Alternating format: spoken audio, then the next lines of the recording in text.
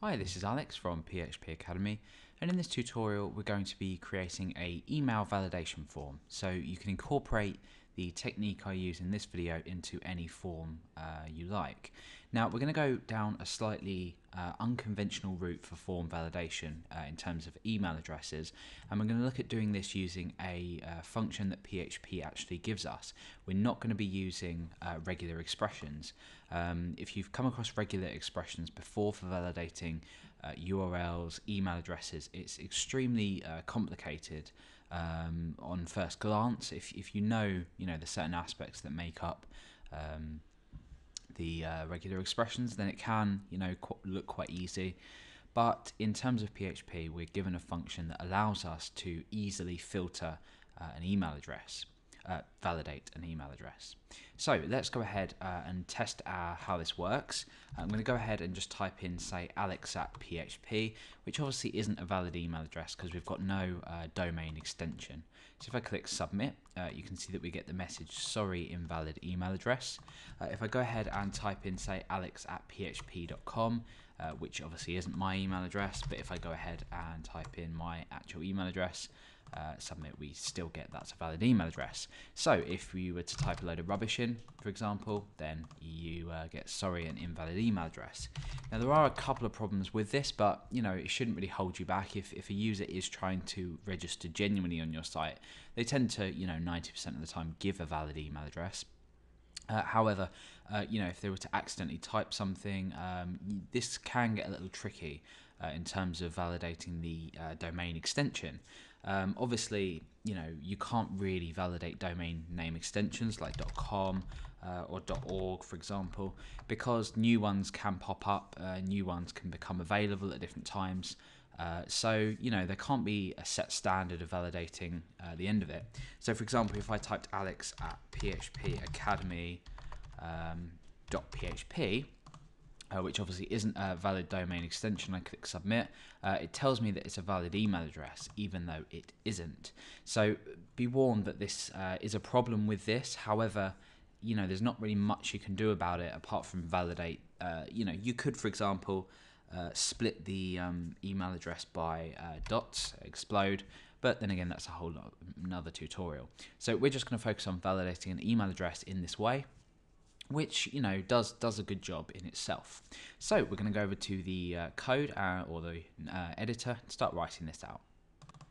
Okay, so we're starting with a blank canvas. Let's go ahead and create our PHP tags. Now this is where all the validation is going to take place, just up here. And down here, we're going to create our form, which we're going to allow our user to submit an email address. So let's go ahead and create a simple form. We're going to leave the action blank, which is going to submit the form to the current page that we're on. And we're going to supply a method of post. We'll end the form there, and we'll start to create the input. So we've got an input type, first of all, of text. That's where we're going to be placing our email address in. And then we're going to give it a name so we can identify it when we pass this through to PHP. So I'm going to call this user_email. Okay, so below this, let's go ahead and create a submit button. So let's input type submit. We don't need any other attributes for this field. By default in Chrome, let's just see it says submit. So we can type an email address in here now, and we can click submit. That passes the variable or the value in here back to the script. Okay, so inside PHP, we're going to do some other validation here as well. We're first of all going to check if this variable is set, because if we try and access this variable without checking if it is first set, we'll get an error in PHP. For example, echo $_post, click there, user email. If we go back onto our page, you can see that we've got this undefined index error, which is a problem. So the first thing we want to do before we, echo it out or set it into or place it into another variable, we need to go ahead and validate. So let's create an if block just here. We've got if, our parentheses, and then 2 of our curly brackets. We're going to use the isSet language construct, and we're just going to say isSet $_post user email, and we want that to equal true. And we also want to check whether the user has typed anything, because obviously we don't want to validate a blank email address.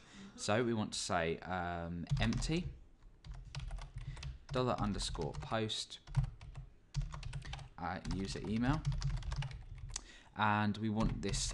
We want to make sure this is equal to false. So we want to say, is this set, i.e., is it true? Is it empty, i.e., is it not empty? Has it got some content? Then what we can do is place it into its own variable. So I'm going to say email equals $_post user. Let's type that properly. User email. And then below this, we want to go ahead and perform the email validation. Now, this is extremely easy. We can just do this using one function, as I said earlier. So if I was to say if, and then we can create a block there. I want to say, so if filter _var, and then in brackets, I'm going to give this a couple of parameters in a minute, but I want this to equal true. Here, we're going to say yay, and else, we're going to say nay. So this is going to be the message if it's a valid email address, and this is going to be the message if it's a invalid email address. So filter var email, we can pass that variable into it, and now we're going to type here filter _ and in capitals, by the way, filter _validate _email.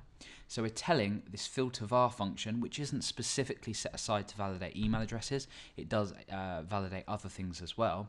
We're saying validate this string here, so basically filter var, we're filtering down and checking this variable here for a match, and we're telling it to validate it as an email address. Now, if it can't validate it as an email address, this function, then it will pass the value false, i.e. this won't equal true, and we'll end up in this block here. Otherwise, it will end up in this block. So here, I'm going to go ahead and echo and I'm just going to escape that there, a valid email address. Otherwise, we want to say not a valid email address or something like that. So let's go over to our browser and preview this. Let's just go ahead and type in a load of rubbish and click submit. You can see that we get the not a valid email address text. If we go ahead and type in a valid email address, i.e. my email address, and click submit, you see we get the message that's a valid email address. So you can see that using this function, we've easily validated an email address, and you can go ahead and incorporate this into validating through different form fields if your user is typing, say, username, an email address, etc., etc. So it's extremely easy just to incorporate into the validation system that you currently have.